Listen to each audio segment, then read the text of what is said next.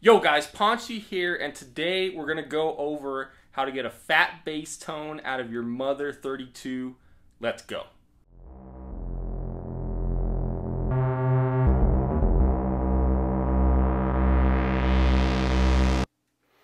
Alright guys, so here we go.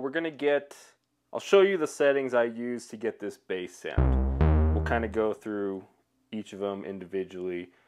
Keep your frequency at 12 o'clock. The thing with the Moog Mother-32 is that it doesn't have separate oscillators for us to detune so we can get that fat bass sound if you've seen any of my other Moog videos.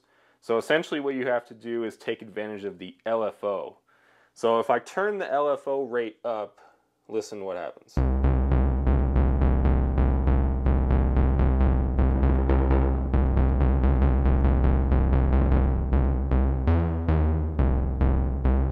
So you kind of start to get that weird dissonant out of tune sound, which, for most purposes is not the most desirable thing.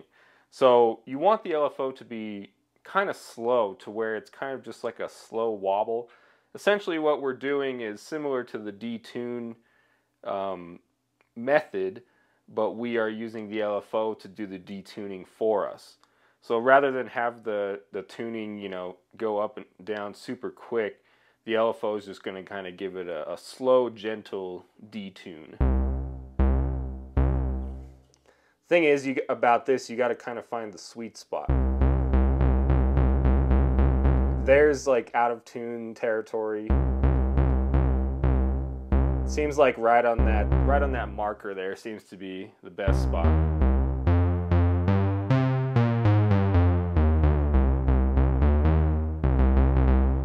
Okay, so we'll go over some of the other settings. So you want the LFO wave to be triangle. You do not want it to be square. If you put it on square, you get kind of it kind of affects the attack more than it does the actual tone, because it's more of like an on and off kind of thing. So tempo, gate length, leave that down. You want your VCO mod source to be coming from the LFO.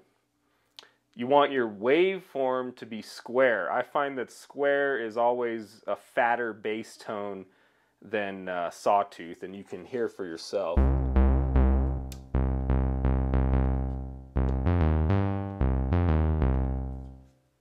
So definitely keep it on square.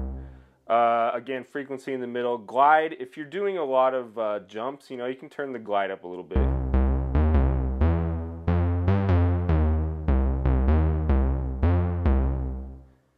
If you're doing like,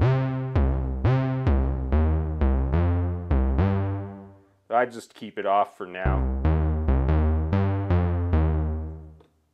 So, okay, pulse width.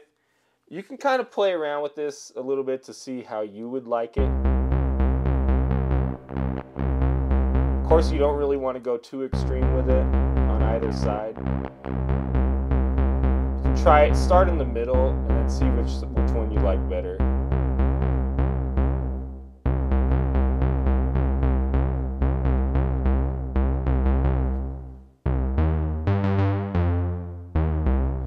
You want your VCO mod destination to be the pulse width, because that's kind of giving us that sound. Mix, go ahead and keep it down unless you want some more noise. But in my opinion, that takes away from the bass sound. The cutoff, of course, you could be sweeping that all over.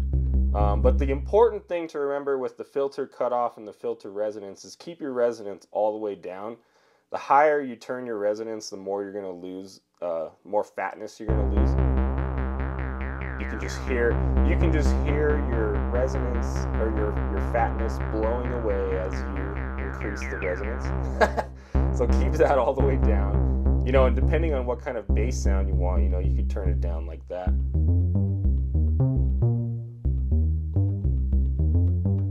That's for more like ambient stuff, but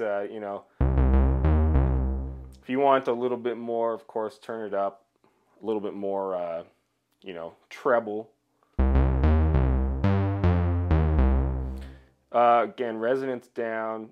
That's pretty much about it. With your envelope, you want to make sure that your attack is as low as it goes, so you get that attack. Because if you turned up the attack, it'd be more for like a pad sound.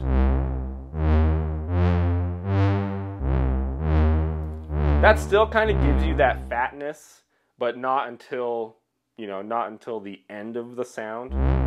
Of course, it's directly related to your decay too. So the attack basically controls how long it takes to get to full volume. So I keep the attack down all the way, and the decay, it depends how quick of a decay if you want. If you're arpeggiating a bunch of notes super quickly, you'll want to turn your decay down more. Probably not that low, but again, when you're doing like some quick arpeggiating,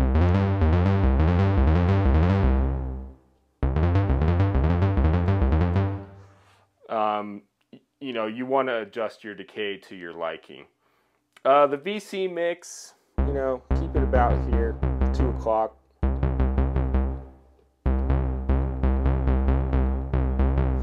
And that's pretty much it. You'll notice I do have something here. You can do this, you can achieve this sound without anything there.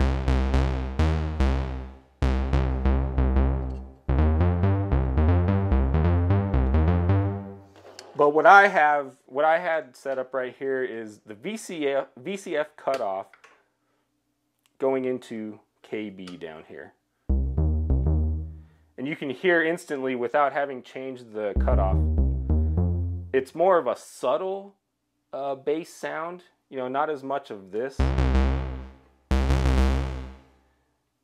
It also allows you to turn the cutoff down a little bit more, so that way you can get even thicker of a bass sound. So that's pretty much it. To me, this is one of my favorite bass sounds that you can get out of the Mother-32. You know, I love all the Moogs, at least the ones that I have. I'm lucky enough to have, and they're all amazing. You just got to go about each one a little differently to get these kind of bass sounds. But you know, obviously Moog is one of the best in terms of synth bass.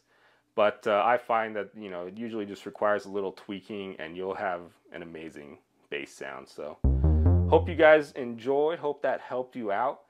And feel free to leave a like if you got value out of this video. Don't forget to subscribe and hit that bell if you want notifications about when I release videos.